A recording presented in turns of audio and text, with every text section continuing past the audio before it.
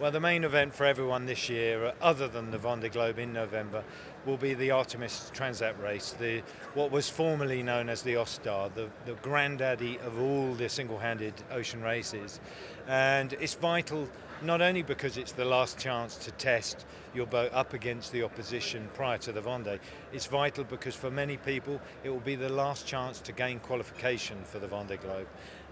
To compete in the Vendée, you have to have completed a single-handed, non-stop race, and preferably in the boat that you intend to compete in. So many people are having to do the race in order to get this qualification for the Vendée. But that's a tough call because the Transat's no pushover. It's a tough race, 2,000 miles of sailing trans-ocean across the Atlantic, and then 1,000 miles of sailing virtually coastwise or pinned at least on one side by the North American shore, sailing in between the Gulf Stream and the Labrador Current.